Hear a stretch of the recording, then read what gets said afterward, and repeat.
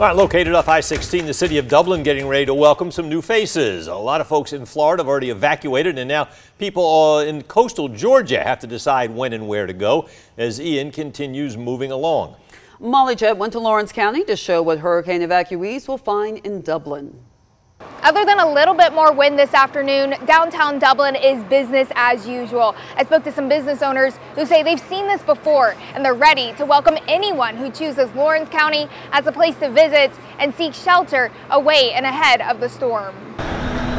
Located right off I-16, you'll find the city of Dublin. Every time there's been a major incident in Florida or the coast, people have come here, and I think they've been met pretty well by the community. Richard Mascaro left Louisiana after Hurricane Katrina. I'm really familiar with evacuating from hurricanes. We just didn't do it until after Katrina. Now he owns Company Supply downtown. Mascaro says he will help others if they need it. Good people take care of people. Dublin has several other restaurants and shops, including the Visitor Center, where visitors can learn about Georgia-grown products. Visit Dublin Executive Director Miriam Lewis says there is plenty for people to do, and they're prepared to show others around town. It's the community spirit, and it's especially evident during hurricane season because the entire community really comes together. Lewis says in the past, Dublin folks have allowed evacuees to bring horses and RVs to their farms. That's the spirit of Lawrence County and Dublin all the time, but it's very evident during the hurricanes,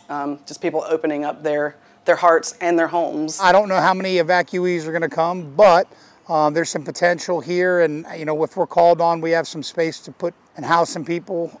So I think people are willing to help people here, especially people that are stranded. The goal, to leave one less family stranded. In Dublin, Molly Jett, 13W, MAZ News.